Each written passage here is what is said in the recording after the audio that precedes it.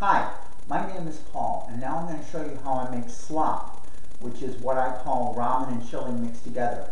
Anyway, let's get started.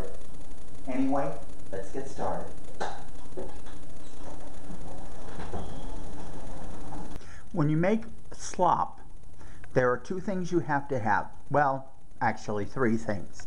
Chili, which in this case is 2 cans, and a package of ramen. Now this particular package contains 5 packages of ramen. Sometimes I would use 6 when they had 6. Nowadays they sell them in 5 packs. It's what the low price stores sell, is the 5 packs. 2 cans is good for up to about 5 or 6 packages.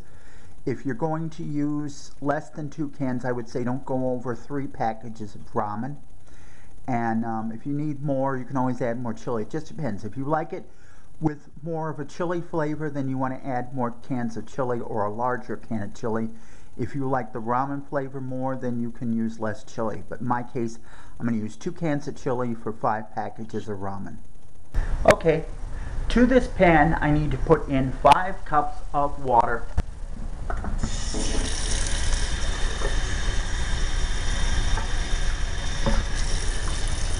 One, 2, 3, 4, and 5. Now we'll take this pan, put it on the stove, and start boiling it. Into this bowl we need to put 2 cans of chili. Now, do you think I need to go to the can opener? Wrong. 1 can of chili. 2 cans of chili in the bowl. Now, microwave this for about 3 or 4 minutes until it's hot.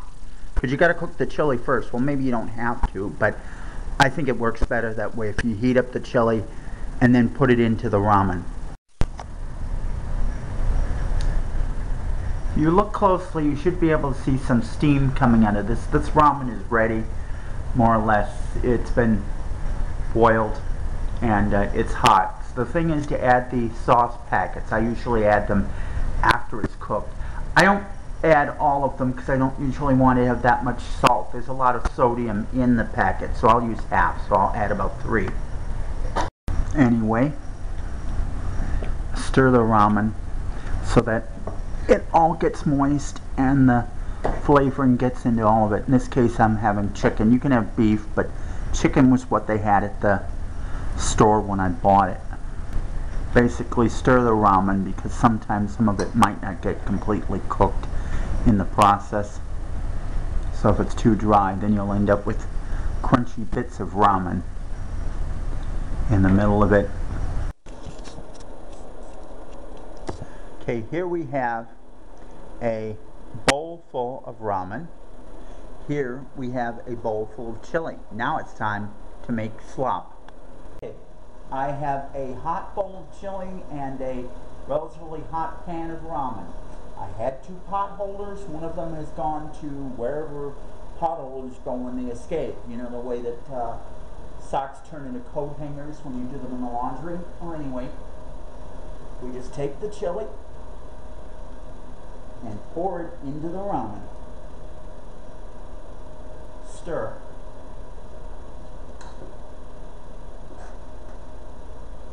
Mixing it together as best you can.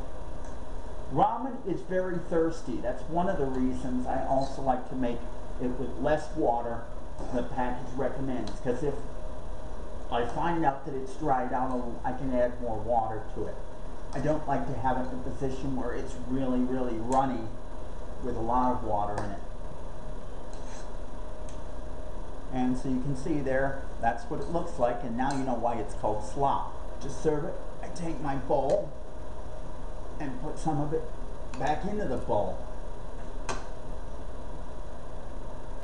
Depending on the circumstances, I might use a spoon, but I've got the fork in front of me, so I'll just do it. There you have a bowl of chili and ramen, or as I like to call it, slop. Sometimes when I'm cooking this, I'll find out that having mixed it, it's not hot enough. So I'll put it back in the microwave. Sometimes I'll use a larger bowl. Once you have put it into a regular bowl like this, you'll be able to see why I call it slop. Anyway, that's what it looks like when it's done. Thank you for watching. Email Paul at paul-robinson.us.